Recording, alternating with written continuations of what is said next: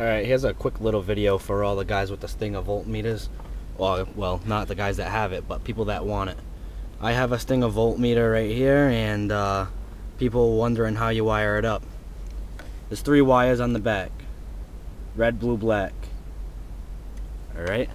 So the red wire is going to go to wherever you want the voltage taken from. I have mine hooked up right at my alternator right now. The black wire is obviously the ground, and then this blue wire goes to a remote turn on, and that turns on the meter. So I just hooked it up right over here to this wire mess, which my head unit is turned on by.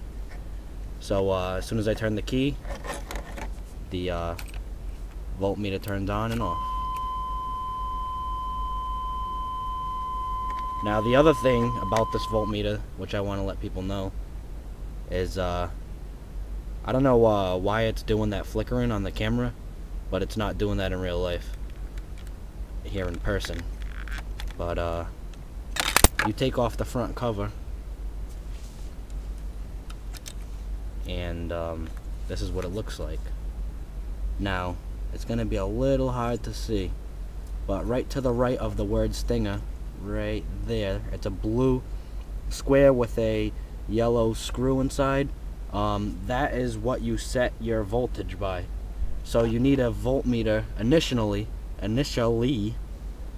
to get your voltage read from, and then you set this to match it. So what I just did is I went to my AutoZone in my city, had them take a reading, and set it to theirs. So that's about it. Hope that helps people out a little bit.